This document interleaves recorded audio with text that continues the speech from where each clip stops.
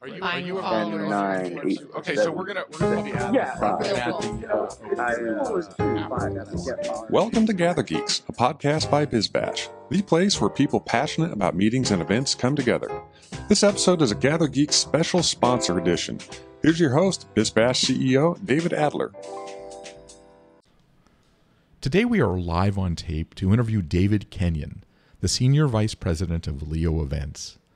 Today he is in the middle of producing Walmart's summer holiday event in Denver for over 6,000 store managers worldwide to showcase the new season. He is the glue that drives a 20-person production team with a budget of millions of dollars.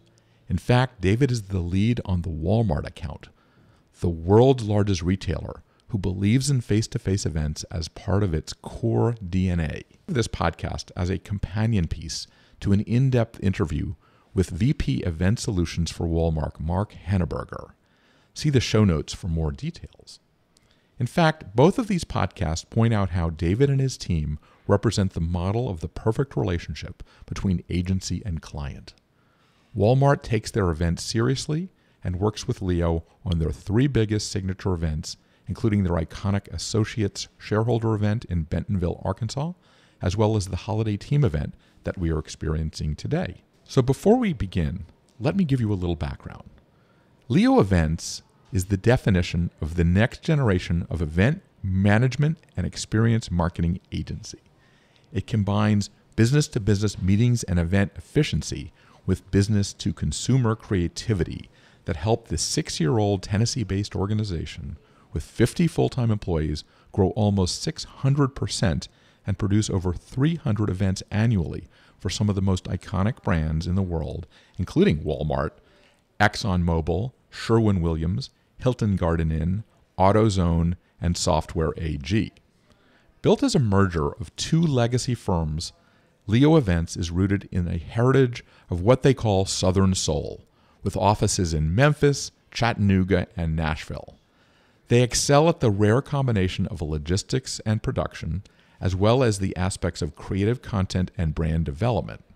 They are on the cutting edge of face-to-face gatherings with their festival division that produces regional events like the Double Decker Arts Festival in Oxford, Mississippi, and goes all the way to national brands like Kaboo, a Mixperience, yes, that's right, a Mixperience, that is held in Del Mar, California each September and is expanding in 2019 to the Cayman Islands and Arlington, Texas. Leo's three principals, husband and wife team Cindy and Kevin Brewer, and partner Kent Underwood, and their senior leadership team encourage employees to think like a startup, seeking out and pioneering best industry practices and innovations, and pushing for the best solutions no matter the obstacle or the client size. So without further ado, let's listen to my fascinating interview with David Kenyon, the Senior Vice President of Leo Events. Okay, so we're here with David. Leo Events. First of all, it's an interesting name. Tell us a little bit about Leo Events and how it is kind of the prototype model for the modern event company. Sure. So I think Leo Events kind of has a unique history and a unique birth. And that is, we came from the principals of the company and the leadership in the company came from an operations-based background. We're people that came from the technical side and the operations side and the content development side. That's how we originated. So we then folded in great creative on top of that, where a lot of our competition started with great creative and tries to fold operational excellence into that. Our foundation is operational excellence. Well, it's interesting that you say that because I hear that some of these bigger agencies that come from that really fall down on the facilitation and the operations on a day-to-day basis because they don't really realize the realities of some of the things that happen. The best creative doesn't work if you can't execute it effectively. Yeah, and you can see that if you're coming from the operational side. Absolutely. Because you can see, oh my God, the eye rolling, I guess, when you... Sure. So, the biggest challenge we have is that melding of creative and operations and getting a team, getting creative directors that understand the operational part and the operations people that understand how to give the leash to the creative team, and that's what makes an effective. Okay, so you're the one that pulls the leash when it gets a little out of hand, right? Sure. At some point. So how do you do? Where do you like the eyes roll on that side?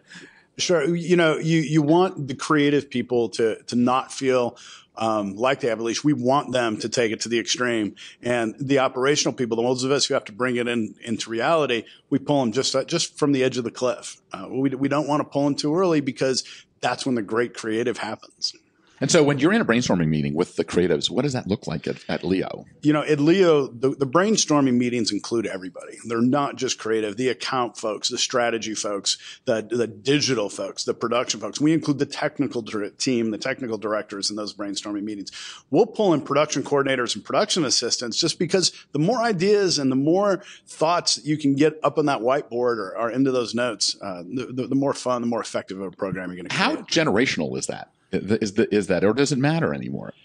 Sure. I think it's generational a little bit. I think, what the millennial team, which is a huge part of our company, brings to the table is a way of looking at things through the eyes of social media and through digital activations that maybe some of us that didn't grow up in that generation or with that type of digital part of our day-to-day lives still don't quite see it the way they see it. Do you have any examples of some of those ideas that came from these kind of brainstormers that were not the typical people that you would expect them to come from? Like, are there any examples of like some really incredible idea by the person that that you would never expect it from? I think what the young kids bring is because they're not jaded and they bring a bit of innocence, that their ideas can sometimes be so far out there that it makes us think out of the box, which sometimes those of us who have been doing this for decades, we get stuck in a box a little bit and we have trouble thinking outside. So, a 22-year-old production coordinator can come with a great idea because they understand how to utilize social media way better than I ever could. Right. Go back a little bit. I mean, we talked about how Leo is like a combination of a DMC mentality, event production, content creation, and learning and development, which I think is the whole newest thing that's really popular. That used to be kind of the boring side, but is on fire, and the festivalization side. Your company actually has fingers in all those pies. We do. One of the biggest, I think, things that sets Leo apart from a lot of the competition is our initiative in the festival world, is our public events side. Tell us about that. That's really interesting. So that part of the business is ran by one of the principals, Kent Underwood, and we do one of the biggest, most high-end music festivals in the country called Kaboo, which happens every September in Del Mar.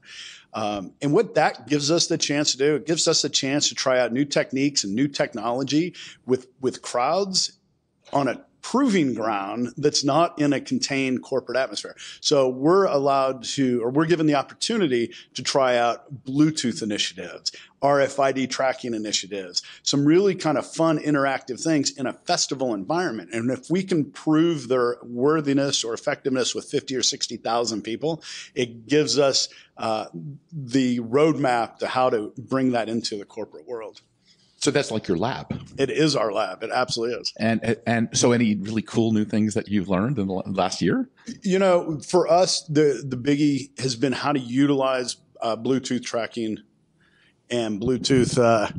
So the biggie in the past has been how to utilize Bluetooth tracking and understanding people's movements and using those Bluetooth devices, which are in every one of our phones, how to create a personalized experience using that. So we collect data on the folks at the festival, and we know that more than anything, they visited the art installations. So we're going to start sending them. So you saw that, and so you're changing your design? And which is no different than Google Tracking does it in your website. If you were looking at furniture, all of a sudden on Facebook, you're going to see ads for furniture. We're using some of that same technology on the individual Bluetooth identifier to individualize the festival experience.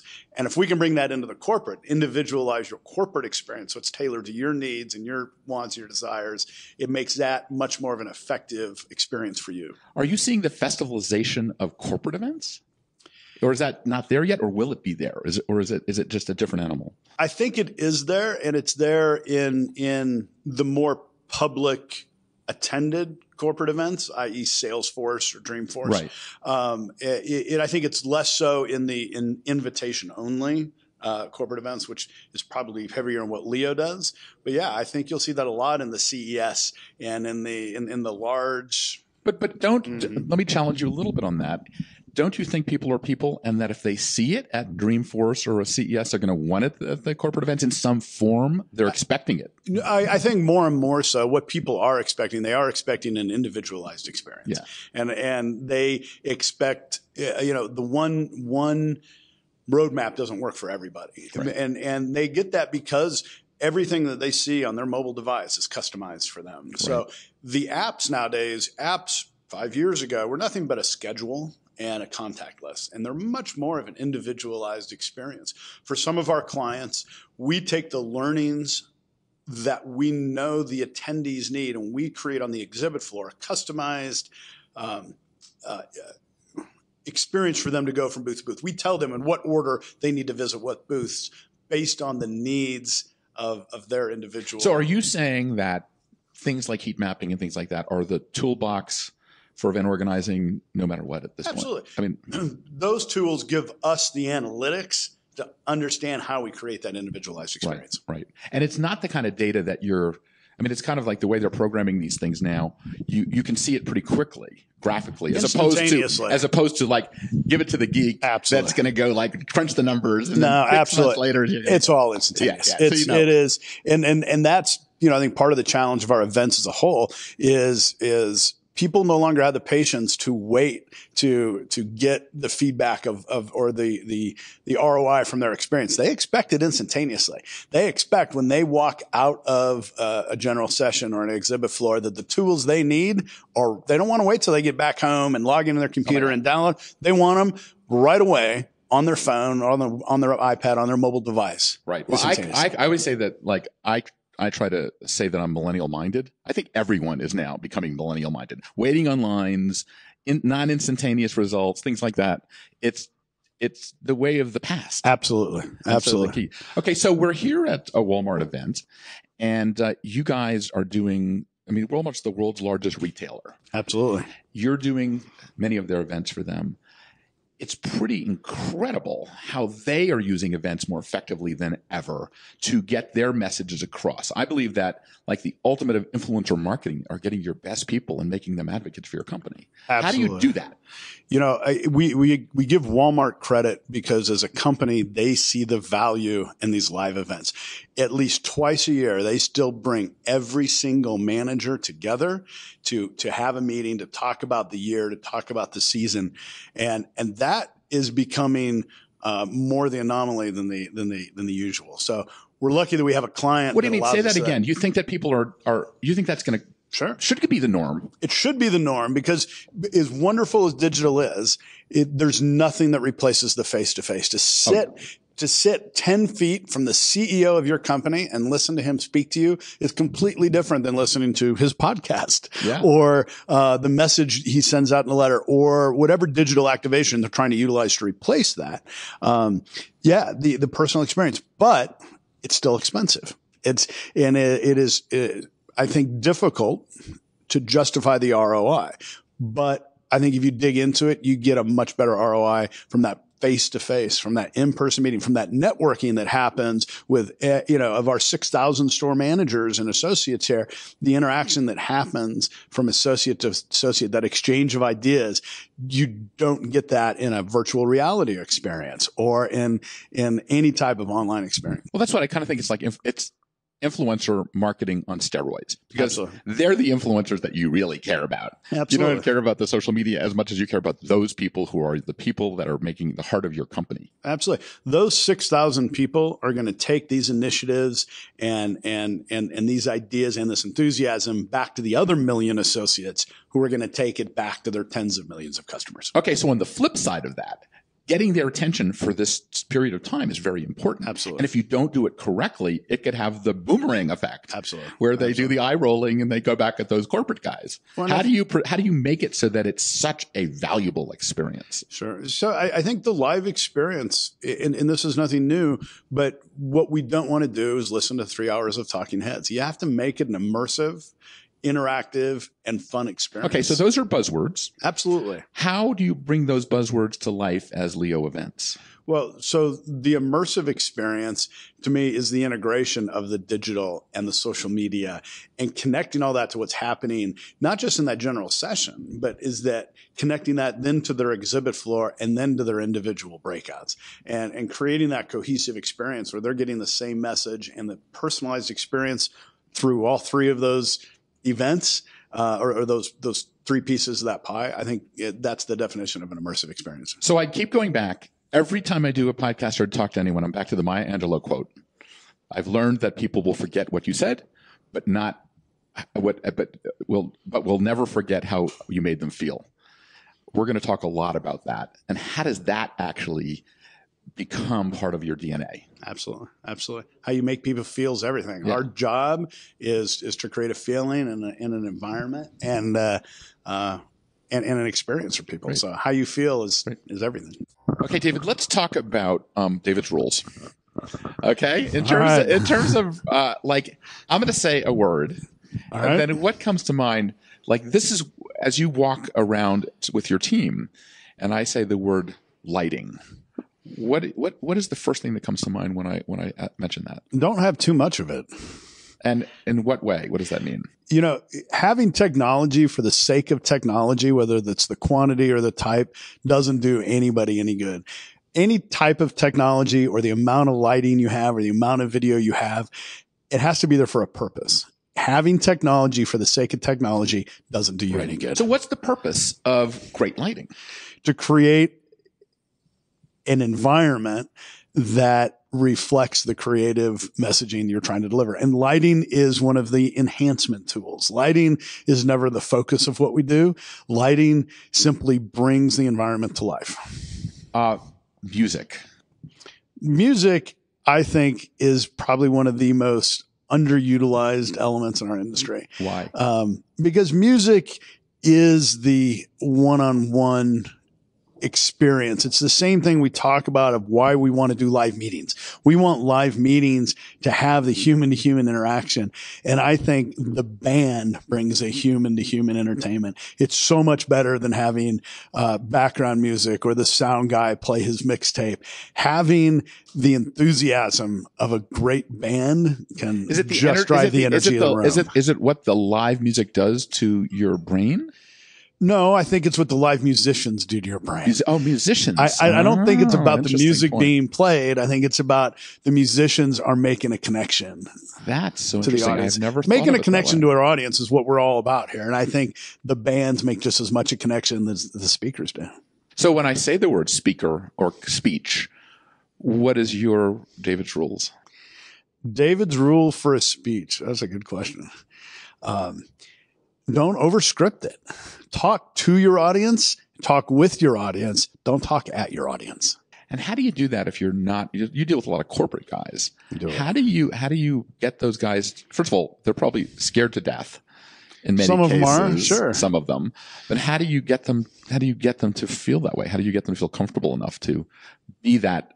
Talk to the audience and not at the audience. So I think our corporate executives that do the best job are the people that understand and know the message they're trying to deliver, and the ones that have a conversation with their audiences as opposed to just reading that teleprompter. Those are the successful ones.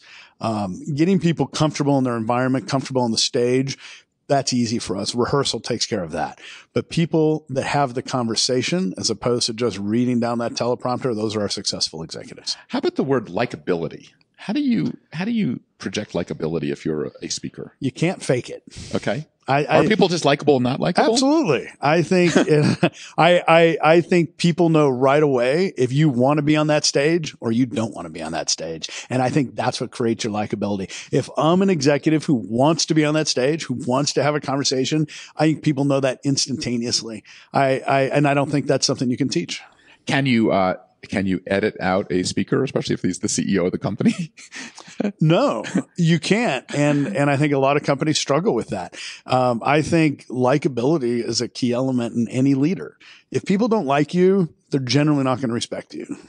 And events are kind of a sort of a a way to see that easier than anything else. Absolutely. You know, being on stage is you're exposing who you really are. And the biggest of executives, from when Steve Jobs used to do this to Doug McMillon with Walmart or the head of any other company, is people know you. You are much more human when you're standing on that stage 10 feet from your employees or your staff. So we got to figure out how Harvard can create MBA courses on likability Absolutely. of people that want to be eventually CEOs and rulers of the world. Absolutely. How about the guest experience when I say that?